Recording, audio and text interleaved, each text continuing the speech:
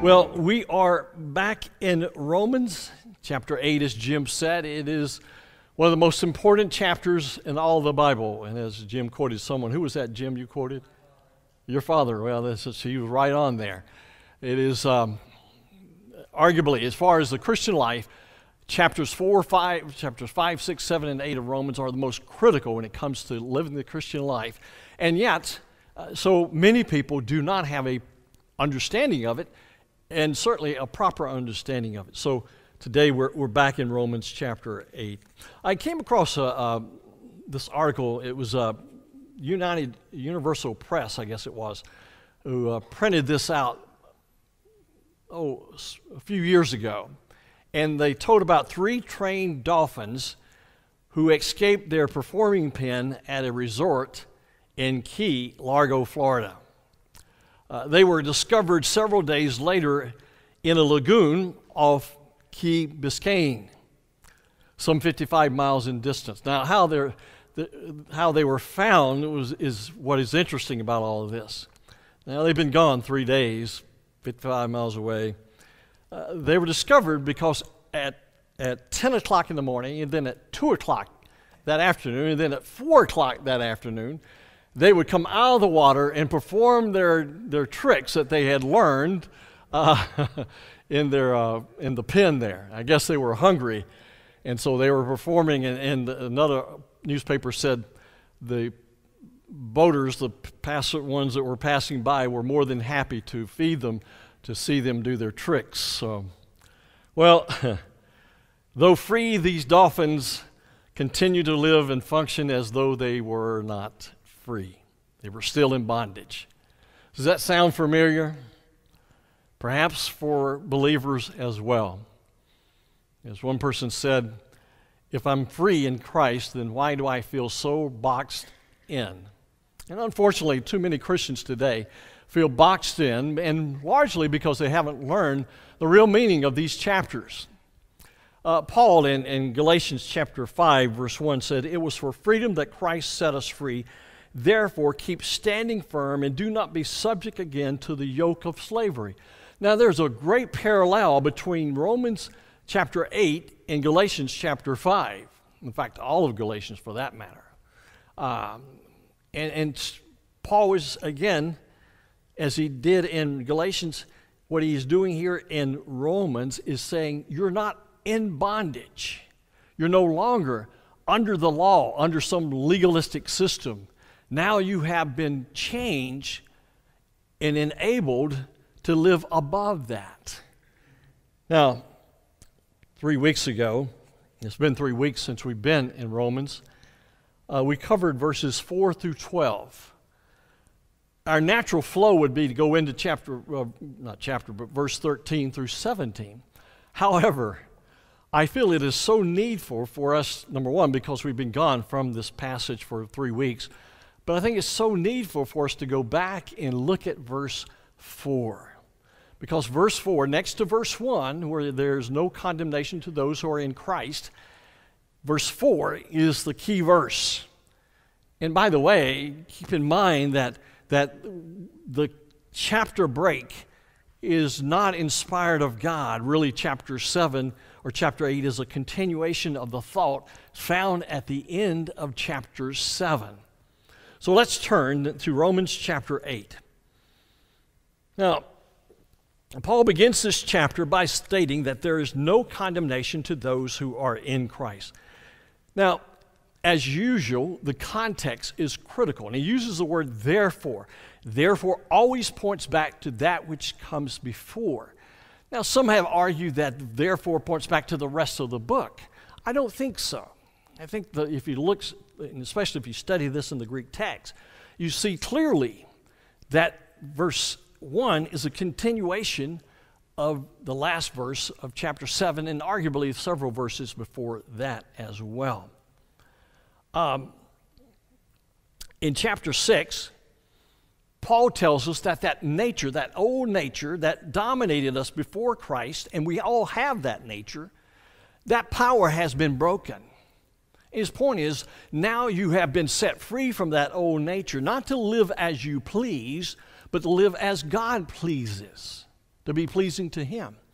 But in chapter 7, he takes us through his own personal struggle. He kind of pulls back the curtains of his own soul, and he says, here's what happened to me. Even though I knew that I had been set free from that old nature, I find myself trying to live by the law in my old nature. When he says, that which I desire to do, I can't do, and that which I don't want to do, I find myself doing, he wasn't talking about gross immorality. Paul was never an immoral person. He was not talking about falling off the wagon, so to speak. No, he's talking about, I'm trying to, even though I know this intellectually, I'm trying to live this in my own flesh. And so he says, comes to chapter 8, and by the way, in chapter 7, as he articulates all of this, he basically says, the only result of my trying to live in the flesh is I find myself living under self-condemnation.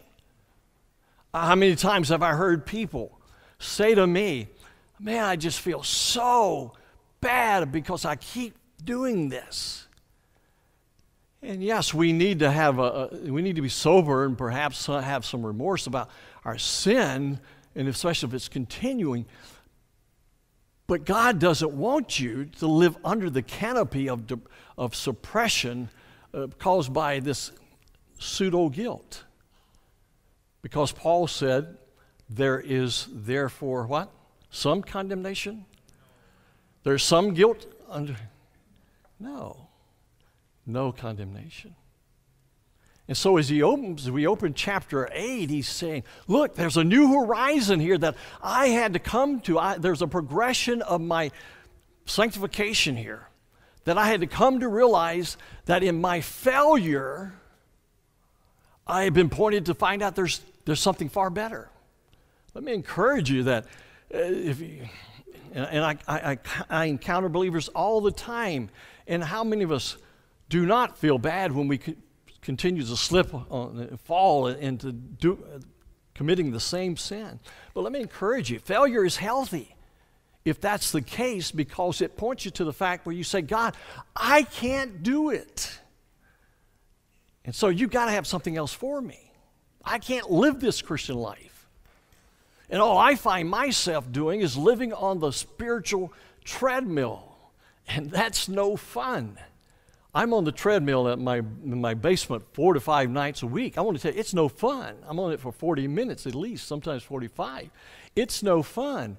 I try to kind of help myself by watching something on television or listening to a podcast, but it's no fun. I know I have to do it. I know I need to do it. God doesn't want you on a spiritual treadmill. Well, what happens here is Apostle Paul said, look, there's something better. I come to realize that there's something that God has made a provision for us that is far better than trying to gut it out on the spiritual treadmill. So many Christians are living on the spiritual treadmill, and there's no joy, there's no happiness. They look like they've been baptized in lemon juice. But that's all they know, seemingly. Well, Paul says God has provided two things. When we learn how with this divine mechanism, he says there's a divine mechanism that's been planted in us, except it's not a mechanism, it's the Holy Spirit. It is life.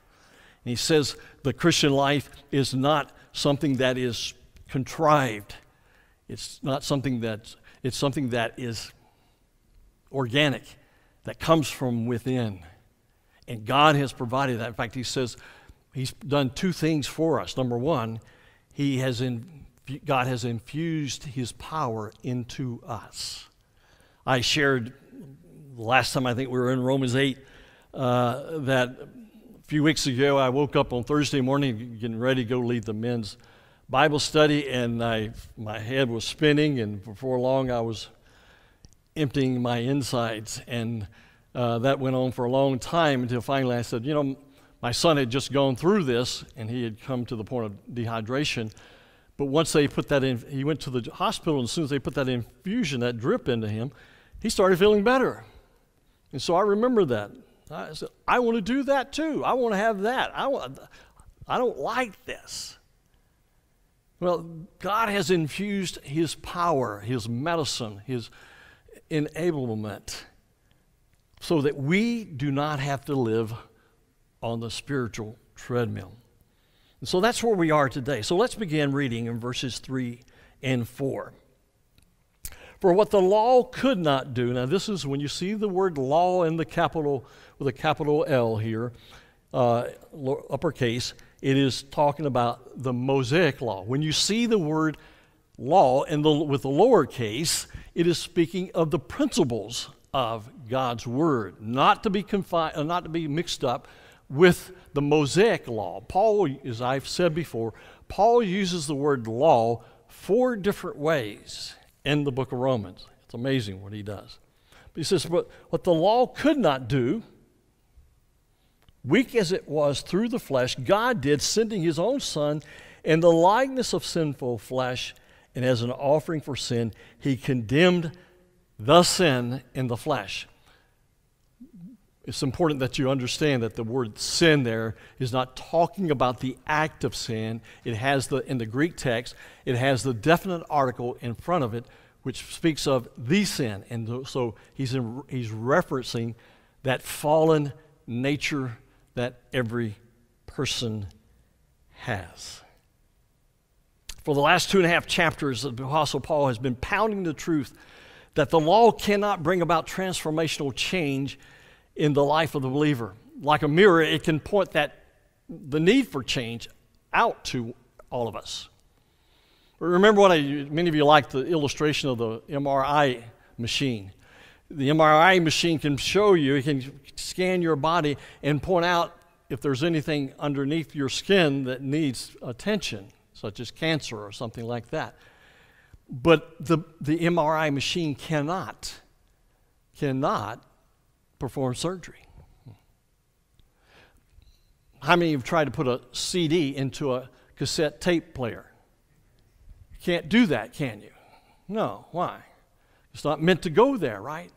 When you take God's Word, the truths of God's Word, the commandments of God's words, the principles of God's Word, and you try to live it out in the flesh, in the energy of the flesh, it's like trying to put a CD into a cassette tape player. It doesn't fit. And that's what Paul's trying to bring home in this passage.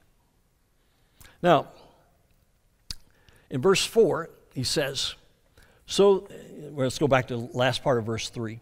He condemned the sin in the flesh, so that the requirement of the law, Mosaic law, might be fulfilled in us who do not walk according to the flesh, but according to the Spirit. Now, Paul goes on here and he's stating that there's a means of activating the Spirit of God in our lives so that when we are obedient to Christ, now watch this, when we are obedient to Christ, we fulfill the requirements of the law. We fulfill the requirements, in this case, Paul was talking about the Mosaic law.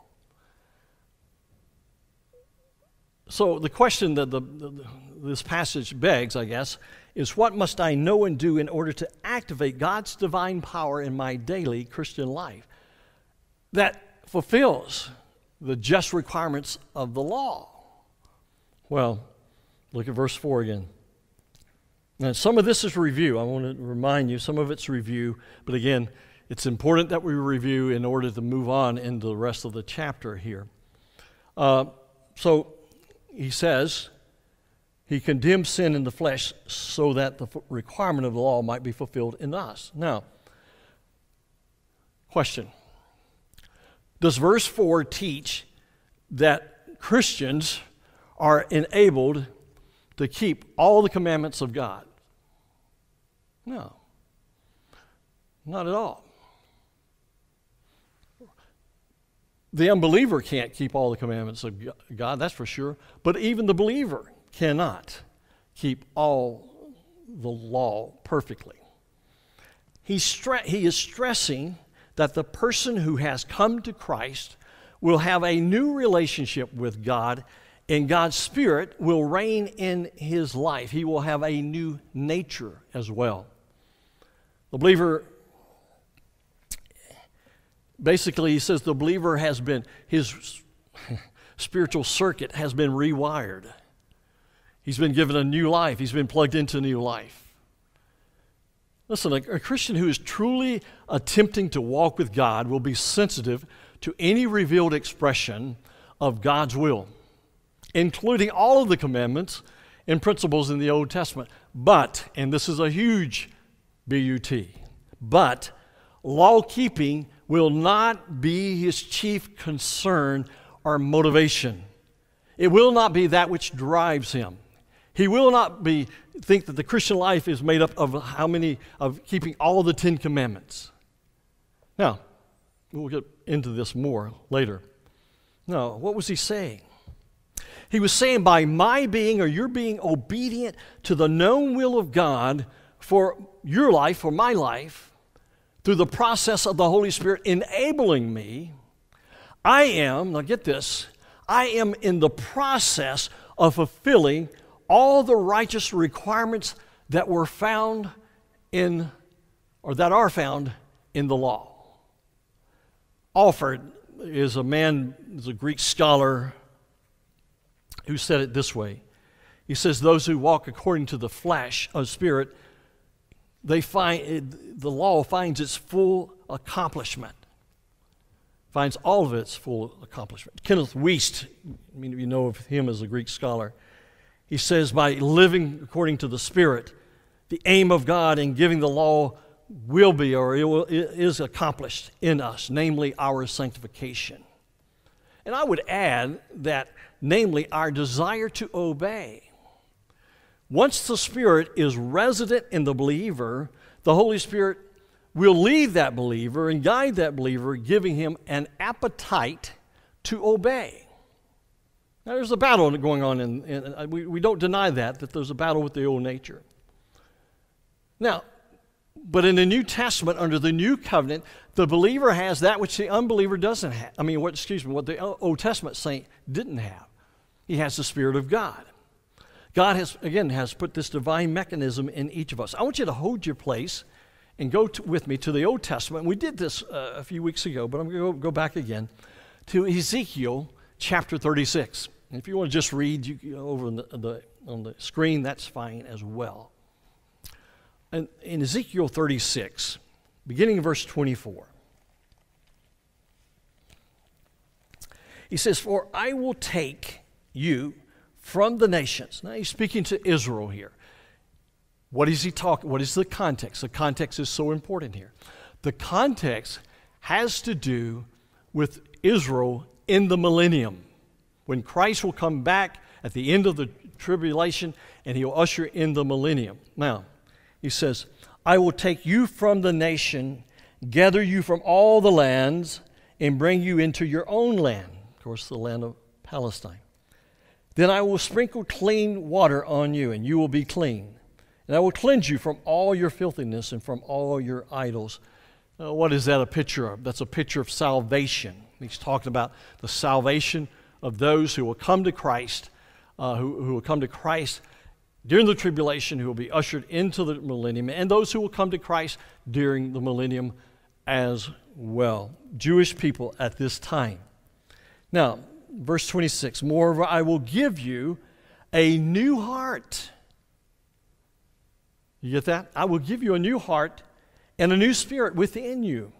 And I will remove the heart of stone from your flesh and give you a heart of flesh. Now, I know we have been speaking and using the term flesh quite often here with a bad connotation. In the Old Testament here, it does not have a bad connotation. He's saying, I'm going to give you a heart that's sensitive, that's gentle, you might say. He's talking about here, when he says, I'm going to give you a new heart, new spirit, he's talking about the transformation and the regeneration of the spirit in man. And he's talking to the Jews. We know that Jews will come to Christ, have come to Christ during this age, but most of them have not. And there's going to come a time when they will come to Christ during the tribulation, and then those who live through the tribulation, who live at the end of the tribulation, will be ushered into the millennium. And those who are born of them and who trust Christ, they will be given. So here's the point. The point here is that the author is talking about the new covenant that the Jews will have. Now, that new covenant is set on a delay here for the Jews. But for the Gentiles, for each of us, we are under the new covenant now. And so what he said is going to happen with the Jews has already happened with all of us who have trusted Christ. He has planted a new heart within us. And it said, what does it say? In verse 27, he says, I will put my spirit within you and cause you to walk in my statutes. And you will be careful to observe what? Say it out loud. Say it. In other words, his word, right? His principles, right? So God has given us a spirit that enables us to obey his word, God's word. So here's number one. I must accept and believe in the totality of the new covenant. I must accept and believe in the totality of the new covenant. And folks, this is so, so critical. Why do you say that? Because there's a system out there of teaching that keeps saying, yes, you are under the new covenant, but you'll never be as righteous as God wants you to be or as he requires. And so what happens is that so many believers live under this constant guilt. I have a friend who's been in that system for years, and they're always talking about how sinful and how evil they are. Now, we're all sinful, but God's word tells us that God has delivered us from that guilt, that shame. There's no condemnation. William MacDonald, in his commentary on the whole Bible, said it this way. Well, I want to, before I read that, I want to go to Matthew chapter 22. What does it mean that the law, the requirements of the law is fulfilled? What does that mean? Well, let's go to Matthew 22 and then I'll get to MacDonald.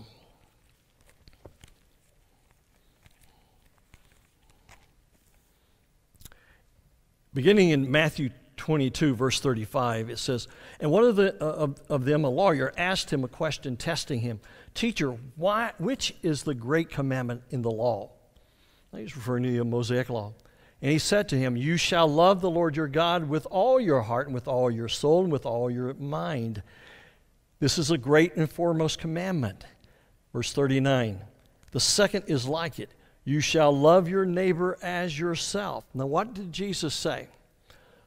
On these two commandments depend some of the law in the prophets. Is that what he said? No, he said all of the law, the whole law in the prophets.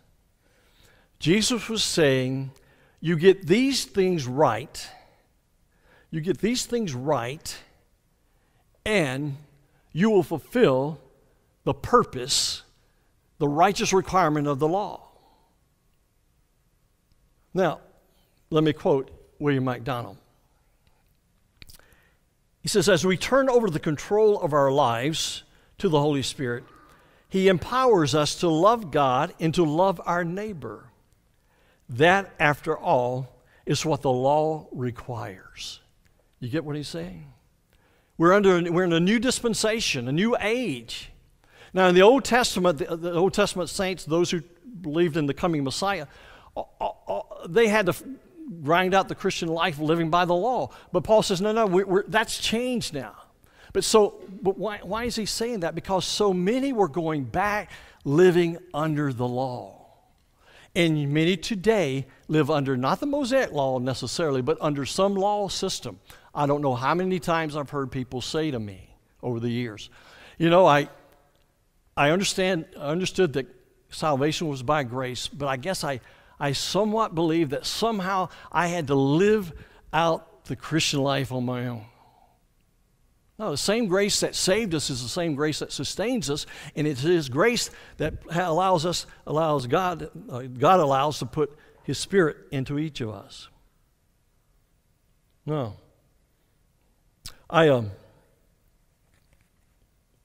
See if I can illustrate this principle. One of the things in child rearing, I talk about how to raise children, and nobody's an expert on that for sure. But one of the things we did is we gave our children 3 principles. We didn't have a bunch of rules.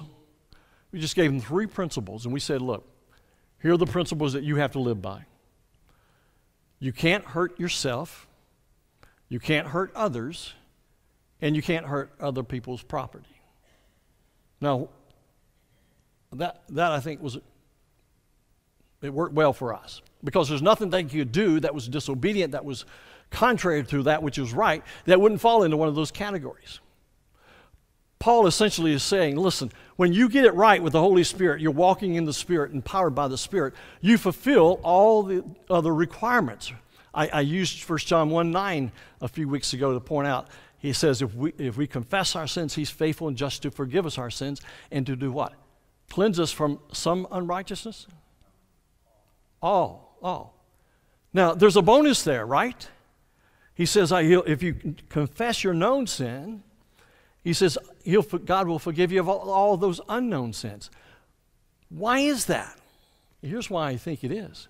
If your heart is right with God and you're trying to live for Him, and you're trying to be obedient to Him, in confessing those known sins, God understands that your heart is right. You may not have complete recall. You may not even be sensitive to some of the sins in your life.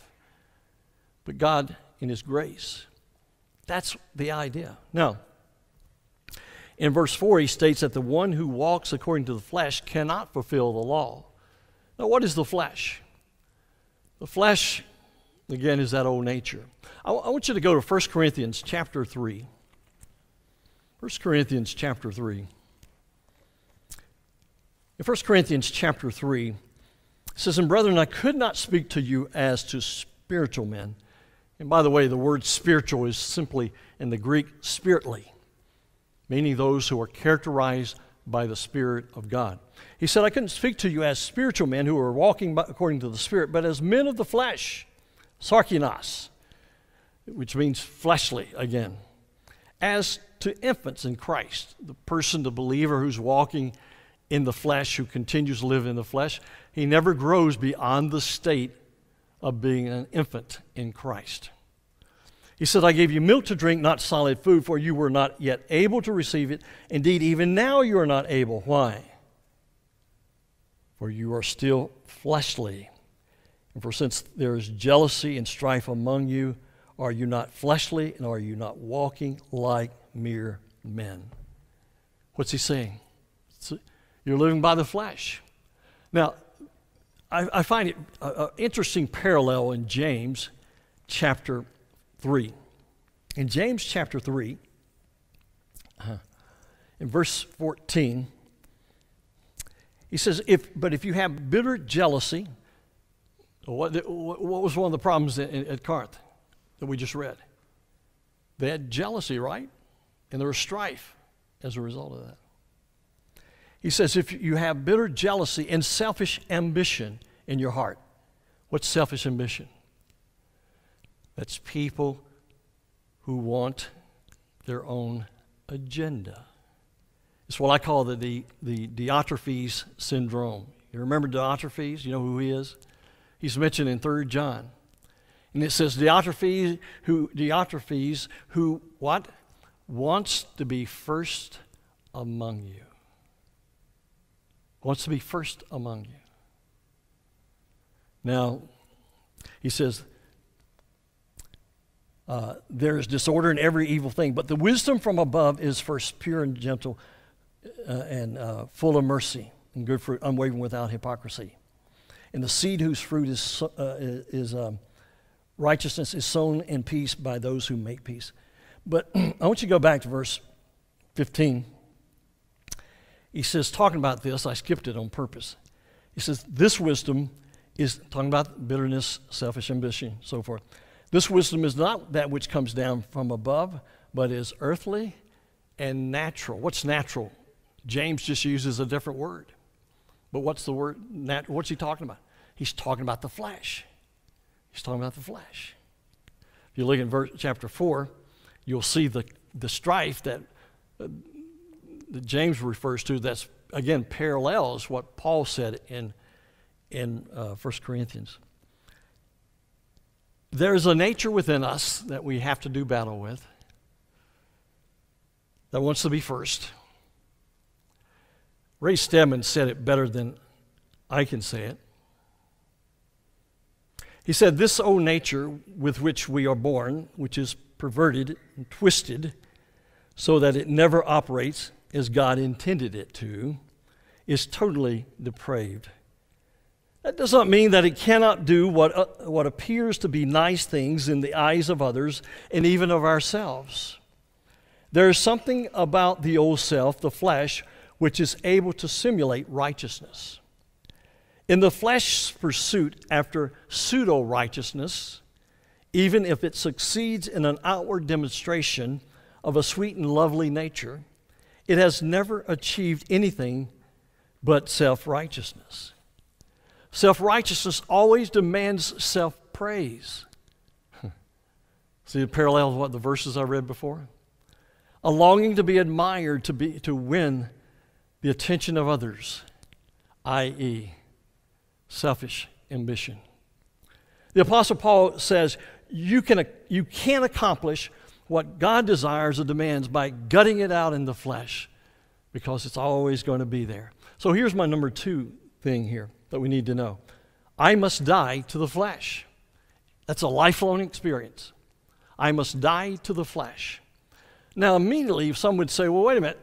You've already talked about the fact that in Romans 6, we've died to the old nature. So what gives? Positionally, in terms of our relationship with Christ, from the point of salvation, when Christ died on the cross, he released the power of that old nature. Nonetheless, Paul says in this passage, your body is still dead. Why is it still dead? Because this old nature is still there. In this later on here. So the dying to the flesh is an ongoing experience. Oftentimes it comes when we try to do it in our own flesh and we fall flat on our face. I've been there many times. I have the t-shirt. But that's what happens. Listen, just being a Christian does not mean that you automatically will begin to look and act and talk and think and react like Jesus Christ. You do not become Christ-like when you become a Christian. I wished. Your human spirit is made alive, no doubt, but you may not act like that way, like Christ for some time. It depends on whether you are walking or behaving according to the flesh or according to the Spirit. You know, the Old Testament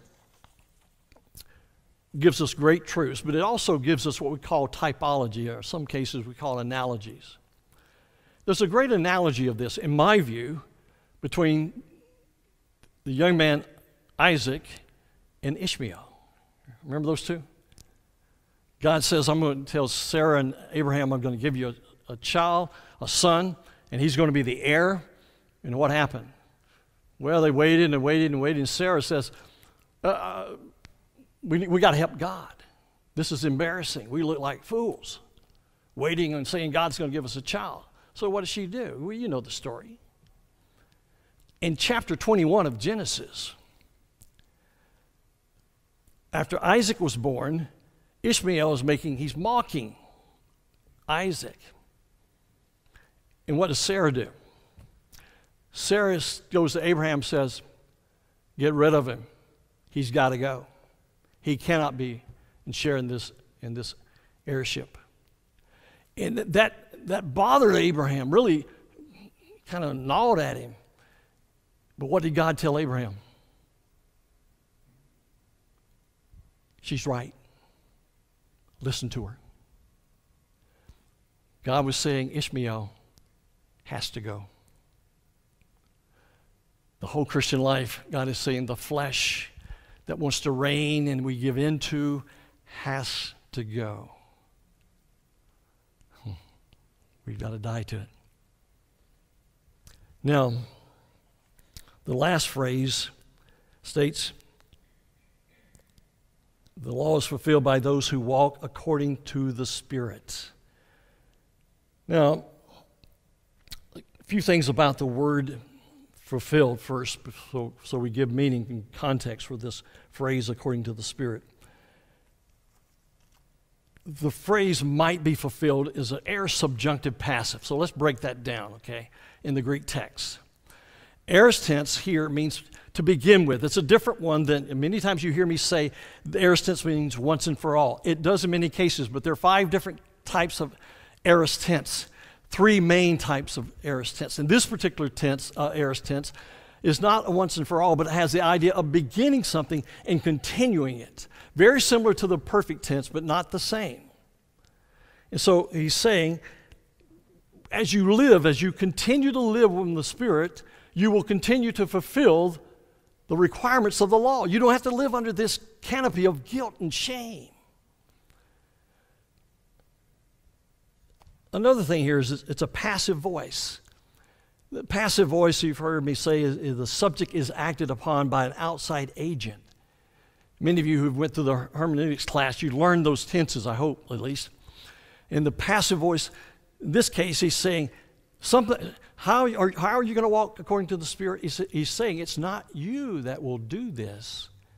It is the Spirit who will enable you. That's the intimation of this passage. It is the Spirit that will enable you to walk according to the Spirit. In other words, be obedient to God. I've said it many times. The Christian life is not difficult. It's impossible. It's absolutely impossible. Except that the Spirit of God can live through me and can bring about things through my life and your life that you've never experienced before, because it's the Spirit that's doing it. Now, the point here is it is according to the Spirit, not according to our flesh. So what is he talking about? As he talks about walking according to the Spirit. Well, he's talking about a process or a recipe for activating daily divine power in our lives. When the Apostle Paul uses the word walk, he's attempting to show that this is an ongoing, continuous, habitual process. Doesn't stop. It's not a one-time event. And he brings this out in another passage in Ephesians chapter 5. And we're just going to touch on it this morning. But I want to come back and finish this and take us into the next section in Romans chapter 8. But let's just go to Ephesians chapter 5, verse 18.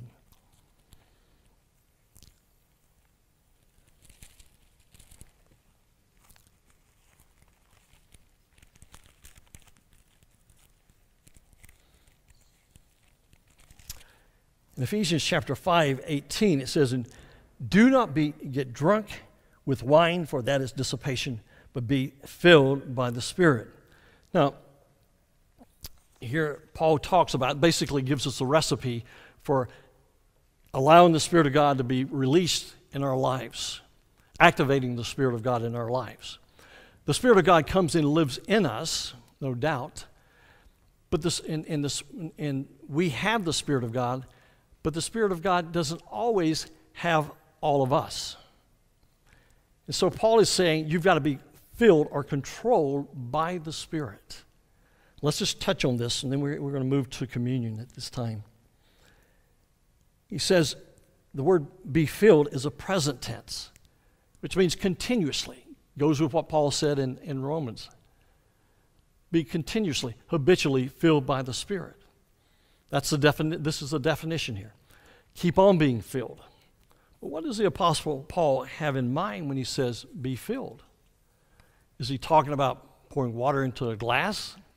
Well, in the Greek, classical Greek, that word was used in 2 different ways. It was used of taking something and pouring that had water in it, pouring it into a glass, filling it up.